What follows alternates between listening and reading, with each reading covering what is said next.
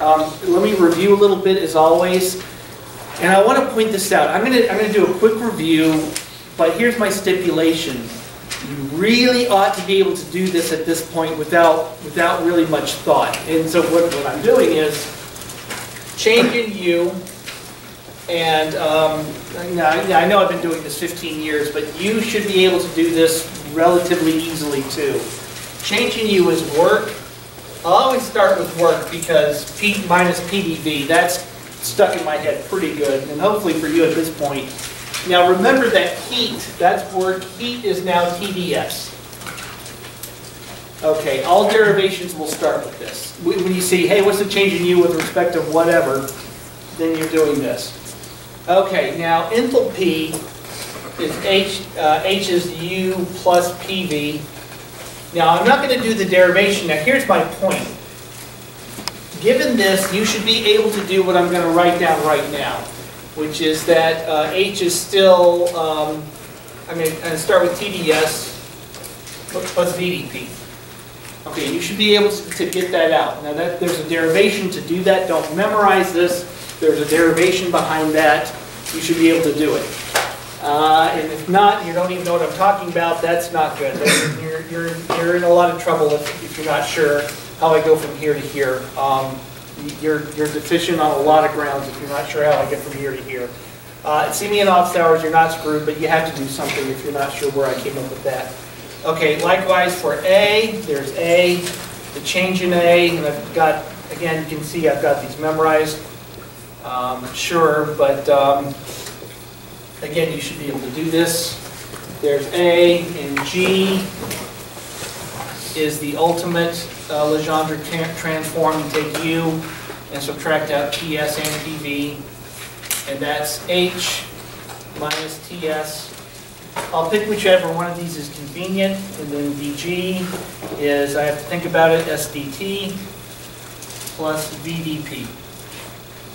Okay, so U is a function of V and S, H is a function of P and S, A is a function of V and T, and G is a function of P and T. Now remember that, maybe, again, I know a lot of you skipped out the extra hour and I had to continue lecture a little bit so that you could do your homework. Again, it's meshed into the video, so watch that if you didn't see it. Maxwell relations are necessary tools of about half the derivations that are on your homework, and guess what, wink wink, on the test. And it's from Euler's test. Euler's test for exactness, again, watch the video, but I'm just going to very quickly go over how you do this. I can't review the entire lecture, but what you do is, there's a little pattern to how to get Maxwell relations. Maxwell relations are just tools for derivations, essentially. It's really no other better explanation. So what I do is, I remember that is the change in what is equal to the change in what. That's what a Maxwell relation is. And again, there's a formal derivation based on Euler's test. If I asked you to derive a Maxwell relation on the exam, I'd want you to start out with the Euler test.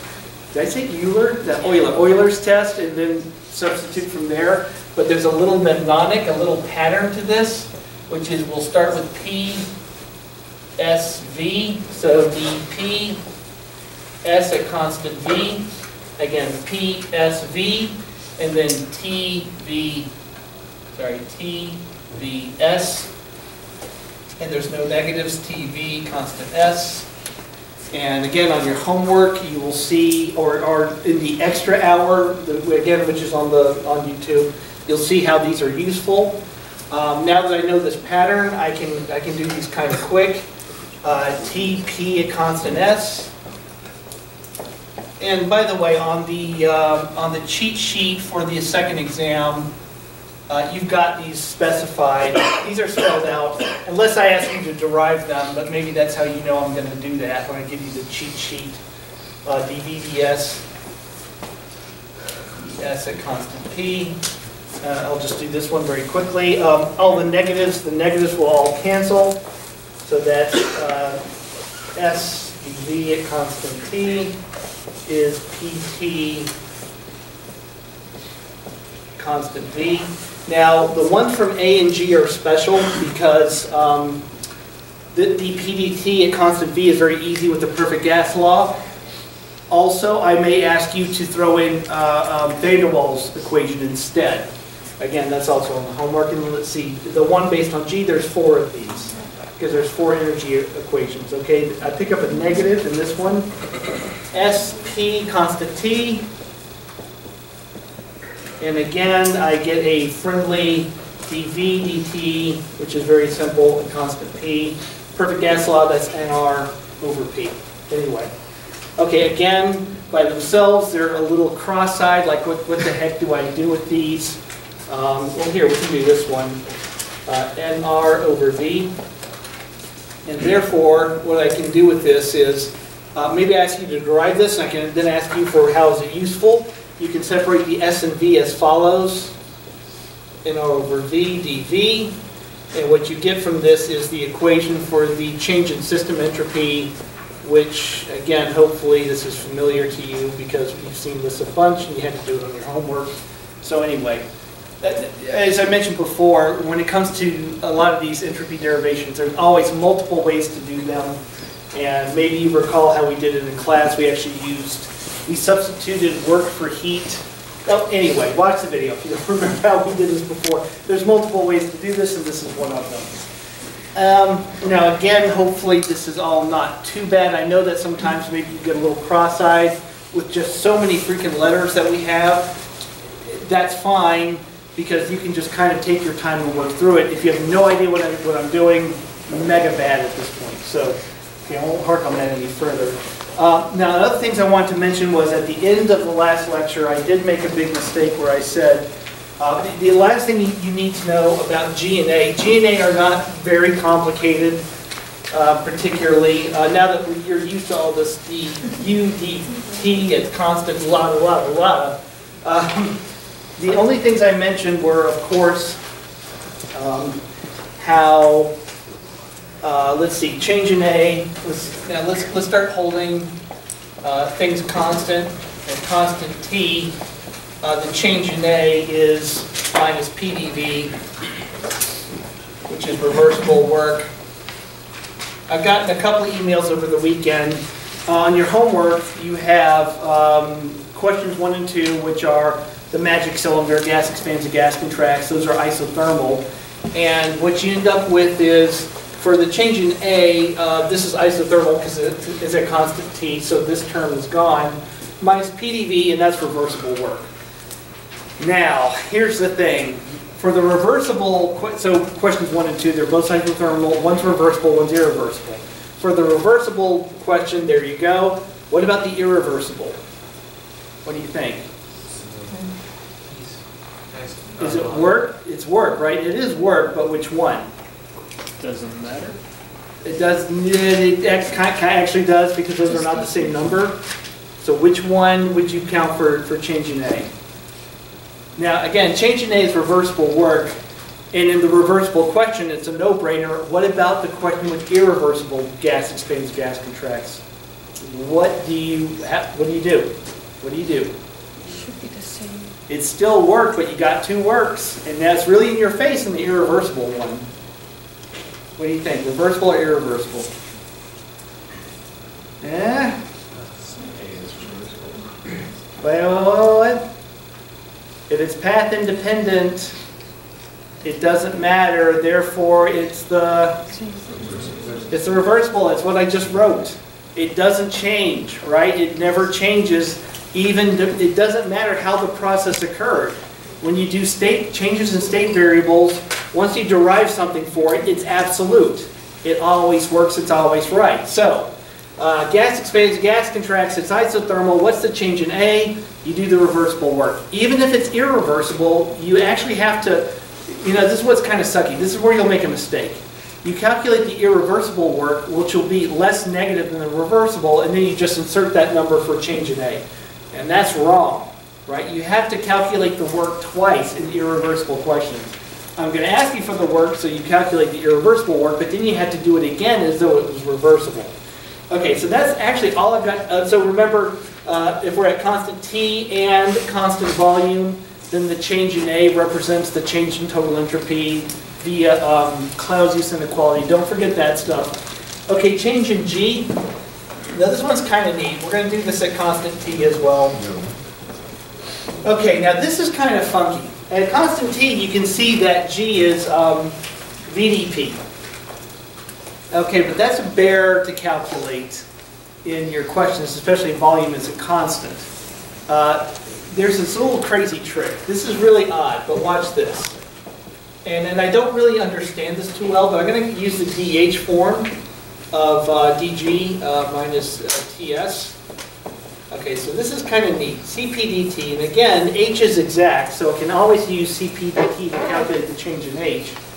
By the way, the change in h is isothermal, so it's 0 already, so I'm doing perfect gas, by the way. So that's 0. Okay, minus TdS minus SdT. Okay, we're isothermal, so that's 0. Yes, I should be using units. Let me add units. Now I'm upset if I don't. Okay, there we go. Okay. It's minus TdS, which is minus the heat, reversible heat, which is equal to the reversible work, which is minus PdV. Okay, so here's the damnedest thing. Gas expands and gas contracts. It's isothermal. Give me S, U, H, A, G, C, D, C, blah, blah, blah. A and G. A, again, reversible work. G, reversible work. They're both reversible work. So there you go. So that's it. All right. Now with that, remember that I'm kind of thinking about one of the hard questions, what did I call it? The wings with habanero sauce, the 2 hard questions. I'm probably going to throw away gas expands and gas contracts. Give me N, C, D, P, P, H, U, A, G. Give me, all, what do we have? What did I say, 12 variables and 4, anyway, yeah. Anyway, there's a bunch of them. Now, here's a neat thing, and I don't really quite, I mean, I guess I understand it, but this has always been a little mind-numbing. When you want to do adiabatic, which means the change in system entropy is 0, again, I'll put units down. You actually run into this crazy problem. This is really so weird. Let's do change in G. I think this is the easy one. Okay, so you got Cp dt. Okay, now adiabatic, remember that you always calculate the change in T first. Hopefully that's also drilled in your head, especially after having to do that irreversible. Remember I had you do an irreversible adiabatic question on the last homework? I'm not going to ask that again. I'm not going to do any more adiabatic irreversible because those are nightmares. It should be easy, but they're not. Okay. Anyway, you calculate the change in T. Okay, now this term is gone. So you got this. So the change in G is just Cp minus S dt. Okay, so there you go. Yeah, actually, maybe I see you guys writing things down. Maybe you actually don't want to, because here's a little bit of a trick. If you want to get delta G, you integrate dg, get delta G. Okay, this gets kind of funky. You got to integrate this. You got to integrate this, and note that Cp and S are actually both temperature dependent. So this, unfortunately, can get really complicated. You need a computer to do it. It's perfectly calculatable. What you could do is assume that heat capacity, we've often been assuming heat capacity is temperature independent. You actually could do that in this one too, because your adiabatic and the system entropy is not changing. So this actually isn't that bad. But what then I also have to do is I have to tell you what's in the cylinder. It's like nitrogen gas, and I have to give you its entropy. And we're going to cover what the entropies of things are, how you calculate that. I've already mentioned to you it's KLN number of microstates. Way complicated. There's easier ways to do it, which we're covering today. But here's my point. This is doable for adiabatic reversible. And adiabatic irreversible is basically impossible. So we're just not going to be doing adiabatic DGs and DAs. We just don't do them. And they're not really important anyway. I mean, why do you want to know any of these energies?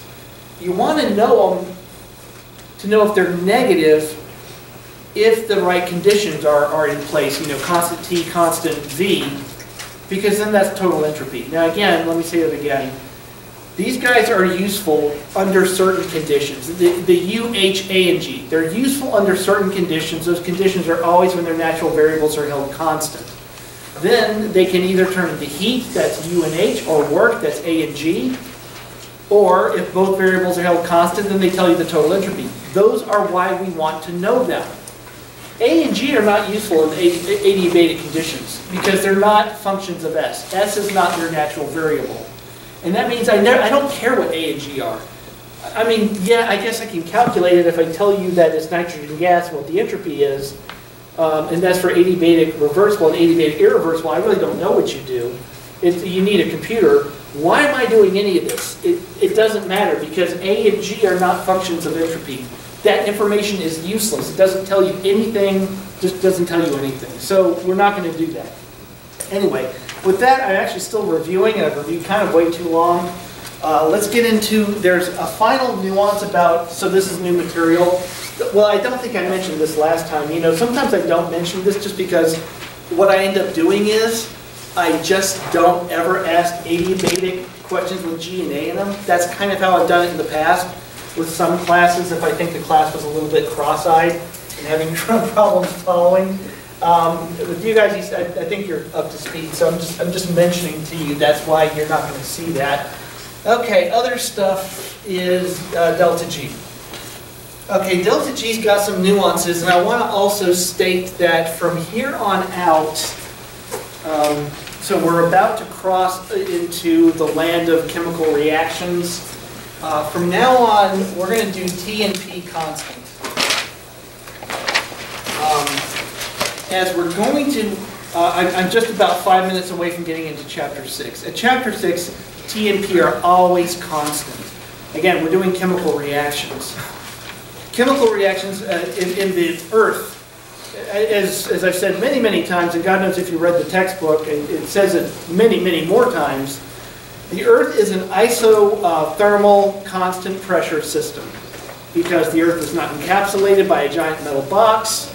And I know the seasons change. I know that chemical reactions can get hot, but for the most part, we tend to keep things in a heat bath. And again, we tend not to do things in enclosed vessels because those are dangerous. And if you do put them in an enclosed vessel, be very careful.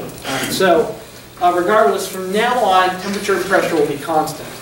Now that means that delta G is total entropy. Now, total entropy times minus T, right? That way, total entropy going up minus T means delta G goes down. But I'm going to express it as though delta G is total entropy.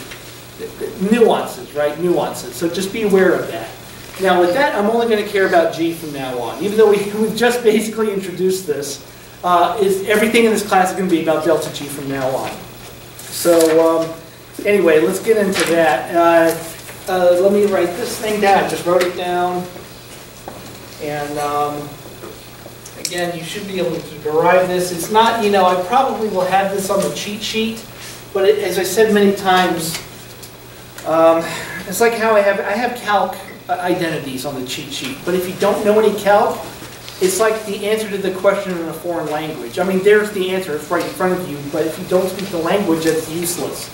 So anyway, I'm sure this is on the cheat sheet, but if you don't know what it is, then it's useless. What do I want to say about it? Okay. Now, this is kind of important. All right, we're at constant T, constant P. Let's do. Let me erase that because I'm gonna introduce these bit by bit. So my point there was just that we're going to really focus on delta G from now on. So I'm going to tell you a little bit more about delta G, and then we're in Chapter 6. So let's do a constant T, not necessarily constant P. We'll do constant P in a minute. Let's do constant T, and I want to know how G changes, right? Okay, so let's do dG, dP at constant T. Okay, this term is gone, so I got V. All right, it's that simple. And let's see, that means that if you want to integrate to get a finite delta G, you're integrating VdP. And this is going to be quite simple. If it's a gas, If it's a gas, then there you go. Then it's nRT over P, so that'd be nR ln PF over PI. I'm not going to write that down because hopefully this is quite trivial at this point. And if you need to, if I ask a question about this, then I'll help you out with the, anyway, I'll make it obvious. Okay, now we're also getting into things that are not necessarily gases. A lot of chemicals are liquids, right? Sometimes they're even solids. I mean, geochemistry. Chemistry of solids. I actually, if I had to do life over again, I'd be a lawyer to sue everyone. But aside from that, I actually probably would be a geologist because that's kind of neat. That chemicals, that solids can react with each other is, I think, kind of fascinating. So this could be the volume of a solid. And in which case, we don't think that the volume of the solid, it is pressure dependent. I mean, if you pressurize, you know, solids, they'll change their volume, but it's really, really small, so you don't need to worry about it. So if I'm talking about how G changes for a solid, it's the volume, you can just hold it constant. So this ends up being really quite easy. Now, why this is important is that when we do phase diagrams, you're going to need to use this a lot in phase diagrams. So hopefully you're not memorizing any of this. Hopefully you know how to get here. If you know how to get here, stop trying to remember stuff. Stop trying to remember stuff and just be able to get here on your own, because this again is just a bunch of middle school algebra. Again, in phase diagrams, you're going to see this over and over again, so that's why I want to point it out to you now. Okay, now again, why is it also useful? Maybe you're running a reactor, and okay, so this is true of both temperature and pressure. I'll do pressure first.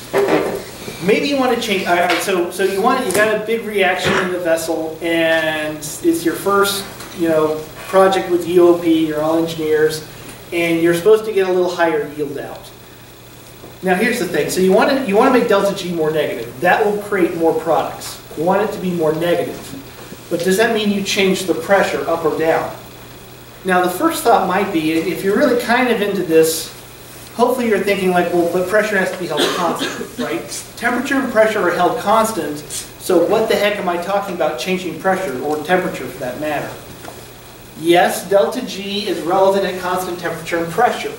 More negative delta G is better. That's always better. You're doing this reaction for a reason.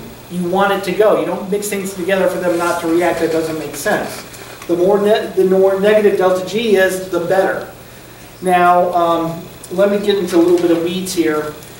Technically, you're going to adjust the delta G for products and reactants. So you'd have to adjust delta G for products, and then you subtract from that the adjusted delta G for reactants if you change the pressure.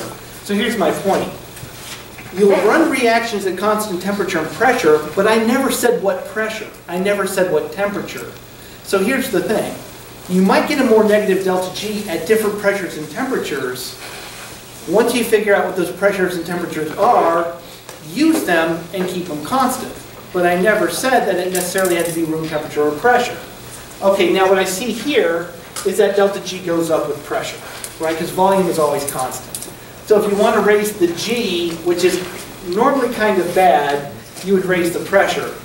The saving grace is that you're actually trying to optimize the G of products minus the G of reactants. I won't say anything more because we're going to do that actually Friday. Okay, anyway. Easy. This part's a nightmare. Okay, what's dG dt? And of course we'll hold pressure.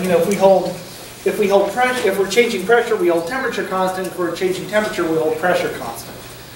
Okay, this ends up being kind of awful. Not this part. This part's easy. Minus entropy. And we're going to talk about how you know what the absolute entropy of things are. Now that we're doing chemical reactions, we have to start thinking about the thing in the cylinder.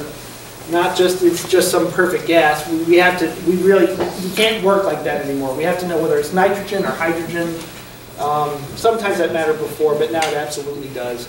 Okay, now entropy is always positive, like all state variables. There's no such thing as negative entropy, especially with K, L, and W. Or don't remember that, but anyway, there's no such thing as negative entropies. Minus something always positive is always negative. So the G content of things go down with increasing temperature. Now remember, that doesn't mean that you always heat a reaction to make it go. You usually do, but not always. That's because if the G content of reactants goes down more than products, you actually hurt, I have to think about it, you actually hurt yourself increasing temperature. Anyway, I'm going to get into that in a minute. Okay, anyway. Now before here, I'm integrating it, and there's really not much to do. If this is a gas, you know that volume is nRT over P, so it's not hard to integrate. If it's a liquid or a solid, liquids and solids are basically incompressible, so then you would treat it like a constant. So this is incredibly easy. This is not easy at all. Entropy is starkly temperature dependent. I mean, it has temperature in it. It's the change in heat over temperature. Temperature is terribly important to entropy. So we can't ever hold this as a constant if I want to integrate it. Okay, so let's try this. Let's look at G. So what I'm going to do is I'm going to substitute something in for entropy so that I get something that's integratable without blowing my head off. Right? As it stands right now, forget it. I can't integrate. I can't bring dt over and integrate it. The temperature dependence of entropy is very complicated. So what I'm going to do is I'm going to substitute. S is always complicated. If I can put something else in its place, I'm okay. So that's what I'm going to try to do. Okay, so G is H minus Ts. Therefore, G over T is equal to H over T minus S. And therefore, minus S is, let me give myself room, G over T minus H over T. Okay, so let me make sure that I do that right.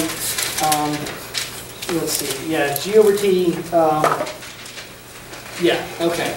So now what I can do is I can say dG, dt, again I'm trying to get myself something that I can integrate, is G minus H over T. There's a common denominator.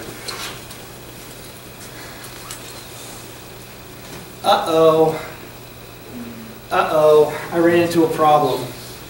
Remember that if I'm going to bring dt over here, and that's great because I got t's on the right-hand side. But if I've got g on the left, and I need the g's over there. G's over here, t's over here. But I can't. You can't algebraically remove g from this shockingly simple expression. This is the easiest thing in the world. But I can't bring the g on the left side, where it needs to be integrated. You know, if I bring the dt over here, I'm basically integrating 1 over t, which is natural log. And so that's easy. So I need the g over here. I mean, it looks like it's almost dg over g. It's almost, but not quite. Again, it's algebraically intractable. So you got yourself an unfixable problem. You have no way to go forward from here. Question? So it's not separable. Yeah, the proper word is separable. Right. Someone knows calc. Oh God, when we do differential equations next semester, separable just comes up all the time, by the way. It's a real nightmare. But we could take the derivative of it again and turn it into a linear. Yeah, there's some math tricks. I mean, you can also do things like try to turn this into a Taylor series. There's all kinds of tricks, but for this class, we're going to actually just go a completely different route. This is kind of neat, what you do instead. Here, I guess I'll work from here.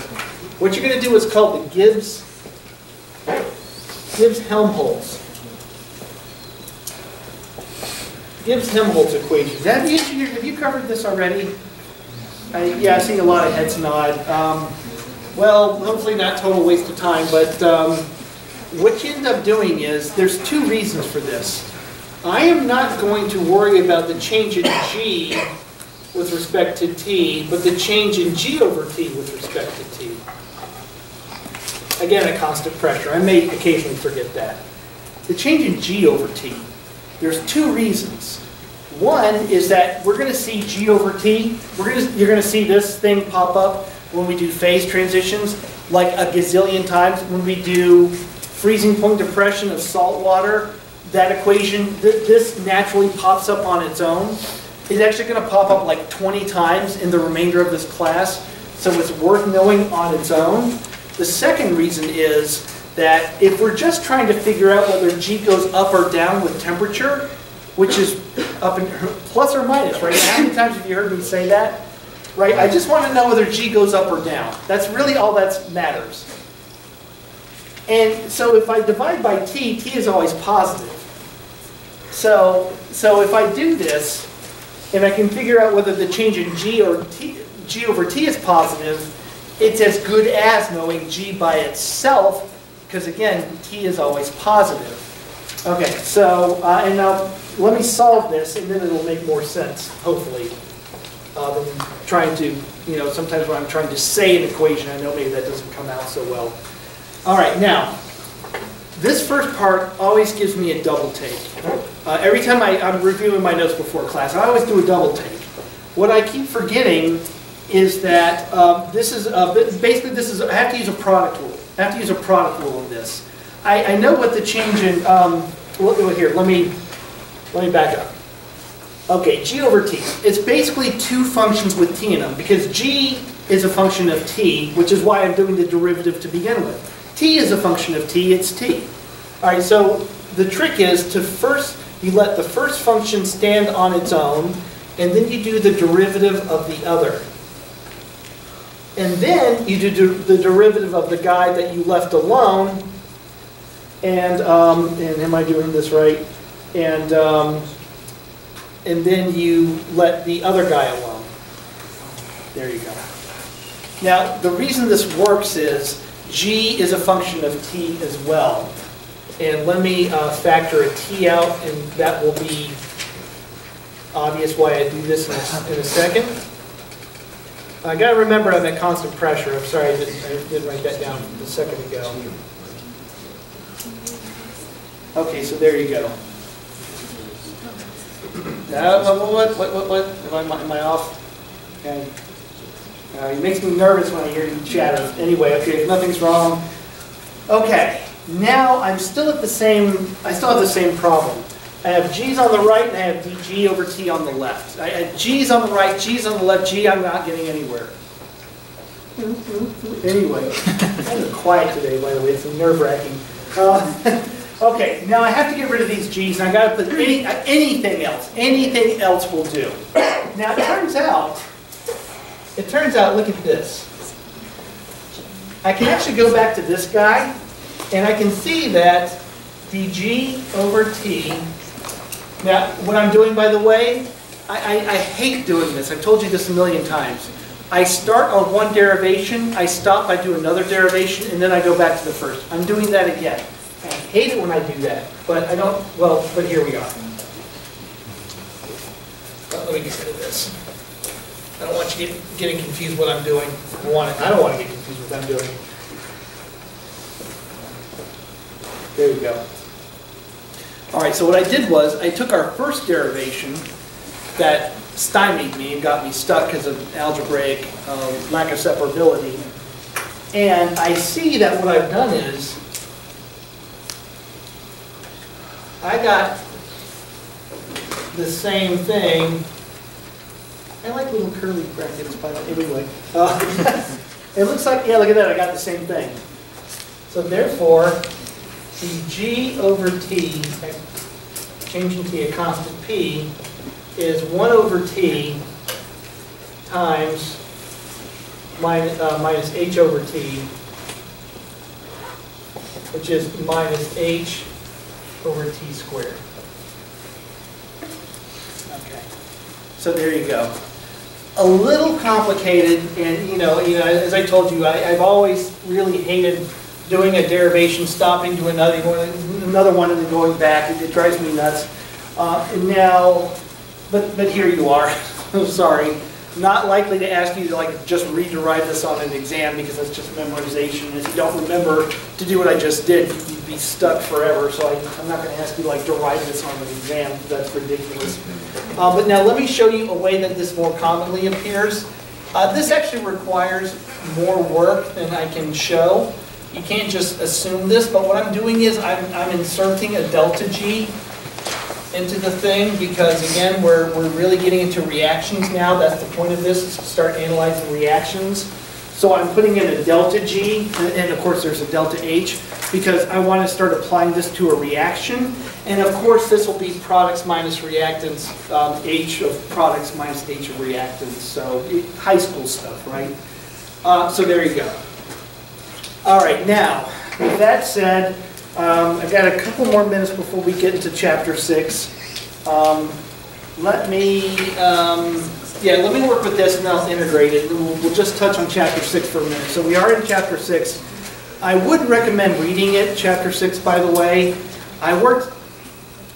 That book, I spent 1/3 of my time on chapter 6 because it's just that difficult to write. But anyway, I should talk about this. Okay, so, does G go up or down? Right, that's the point. Does increasing temperature drive G up or G down? And I would like it to go down. Now, before I was yapping when I was here about you got to be careful about products minus reactants, but in this case you don't. In this case you don't because I've written products minus reactants into the equation. Okay, so again, you're at your first job at UOP, and you're asked to make more products. That does, as you're going to see, that does mean make delta G more negative. The more negative it is, the higher the yield. That there's a one-to-one relationship between those. We're going to cover that. Okay, do you take the reactor and increase the temperature or not? Now this thing tells you. Now also, what I'm looking for here is it plus or minus? And now you see why solving dG over T is fine, because T is always positive. So whether this is plus or minus, I can immediately tack that and just say, well, that's the delta G, because T, again, is always positive. Okay, now that we're at constant pressure land, enthalpy is heat. So now I can use endothermic, and that means delta H. Again, because at constant pressure, H is heat. Endo and exothermic refer to heat transactions, not necessarily delta H. Depends whether pressure is constant. Pressure is constant, so it does refer to delta H. Delta H is plus or minus for endothermic. That's the one that gets cold, in case you forgot. I'm hugging the magic cylinder, the magic reactor, and it's cold. Plus or minus? Plus. It's plus. Okay. Okay, so dG over T, plus or minus? Minus. Okay. Temperature goes up, G goes down. Good or bad? Good. Good, right. All right, here's another way to see this. Endothermic reactions, it's like reactants. I'll call it A. A goes to B, right? If you're endothermic, you can think of heat as a reactant. I like to use Le Chatelier's principle because you're really familiar with that from high school and freshman. If you're endothermic, you're using heat like a reactant. So if you drive the temperature up, you have to do that by adding heat. That's like adding reactants, you get more products. Right? It's a really easy way to remember that. If maybe I'm going to have to ask a short answer. Oh God, that'd be perfect. I put this on there and say, give me, explain in words what this means. And this would be a perfect answer for that. Exothermic, the same thing in reverse, right? Not hard. Here, we'll just do it, just for the hell of it. Because I like the idea of doing this as a short answer. Okay, exothermic means heat is negative, and that means that heat is a product. Heat is a product, and if you flush the system with more products, equilibrium will shift to reactants, right? Le Chatelier's principle.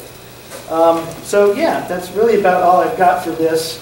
Now there's another thing to note that, and this is going to come up a gazillion times.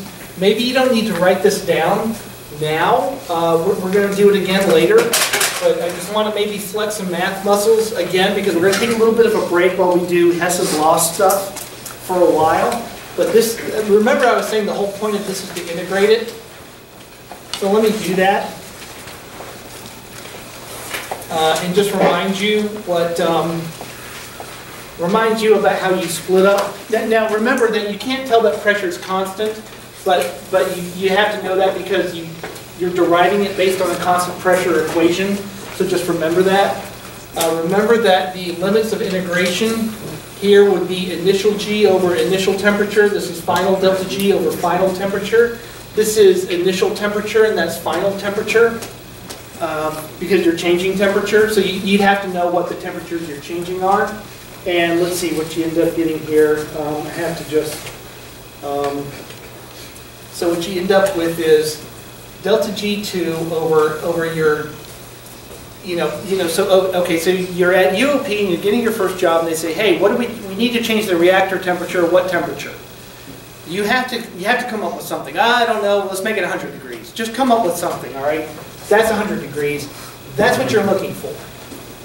Okay, now minus G1. Now this is, you already know this, by the way, because this is why this is not good. This is like positive, so that's bad. This is why you're doing this calculation to begin with. And then what you've got is the integral of 1 over x squared. What's the integral?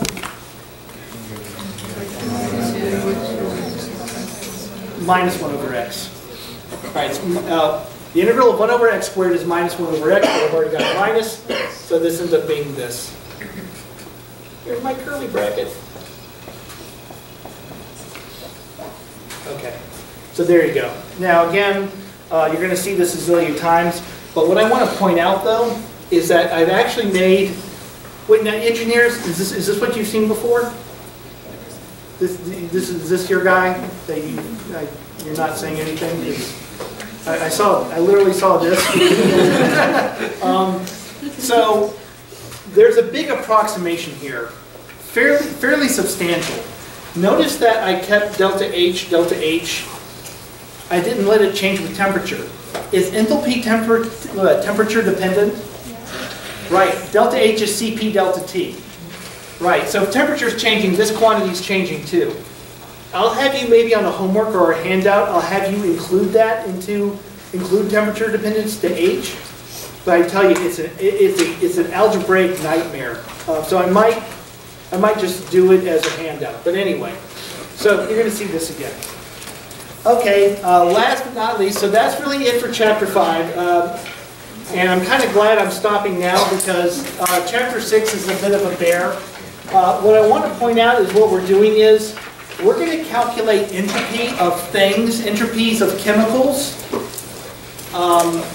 You know that these are tabulated in thermodynamic tables. When you look at a thermodynamic table, you see enthalpy of formation, Gibbs energy of formation, delta H, delta G.